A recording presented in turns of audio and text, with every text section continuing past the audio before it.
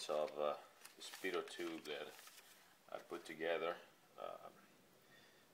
You might have seen it on my blog or on the other video that I posted.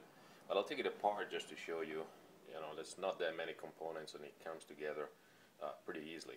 The main parts are the nose tip, the back part obviously, the outer tube. There's an inner tube inside that connects to both the front and the back, goes straight through.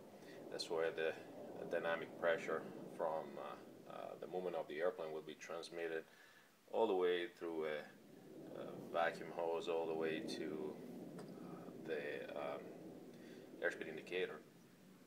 And the inner tube is threaded, and so are the front and the back parts, so that it all ties together.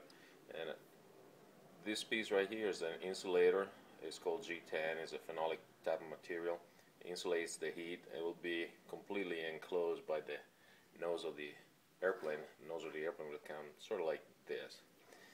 And obviously there's a heating element. It's a Cessna Pitot tube heating element, and the wires come out on this side. Back side here, there's a quick disconnect device here that the vacuum line would be connected to.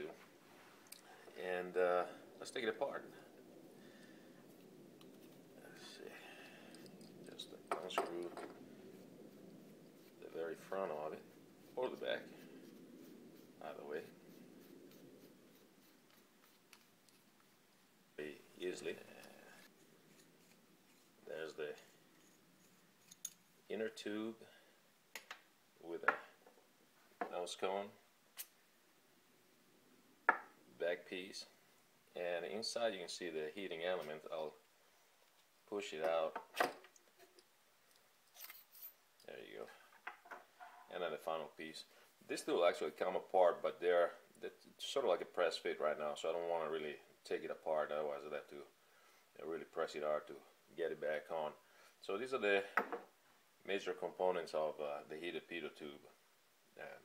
Hope you liked it.